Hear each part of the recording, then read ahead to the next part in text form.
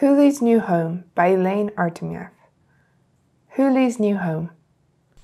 Open your eyes, little fox. It is a new day.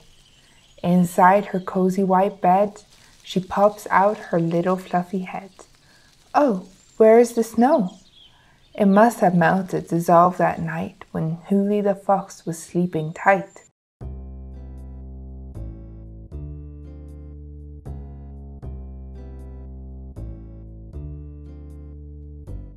So begins her new adventure, off to search for her new home. After a while, the trees turn green. The blooms blossom into beautiful flowers, their color so wondrous, and so is their odor. The trees are beautiful, the mud is soft, but it is still not cold, it is still not home. The river sparkles, fish are plentiful, they swim through the stream. What a beautiful spectacle! But the rocks, dirt, and twigs hurt Huli's tiny feet. Where is the snow? Where could it be? This is not home.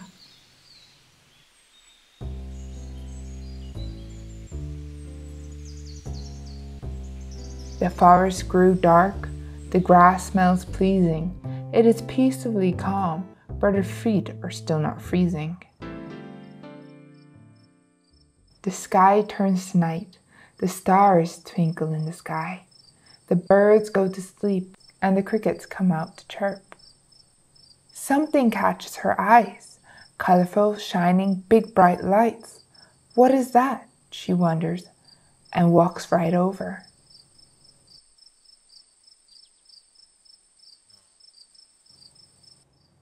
There in front is a tiny town. Could this be her brand new home? The floor is hard like stone-made field. There are tall lampposts instead of majestic trees. She creeps through the street when everyone is asleep. Warm in their comfortable beds, calm in their little heads. What is this? She wonders, looking at a large container.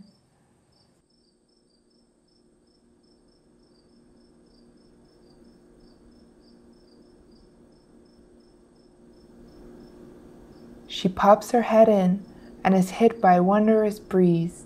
It is a fridge full of tasty treats. So begins her delicious cold feast. Her tummy is full, toes are cool. After today's adventure, Huli feels sleepy, so she closes her eyes and enjoys the frosty feeling. At least for tonight, this is Huli's new home.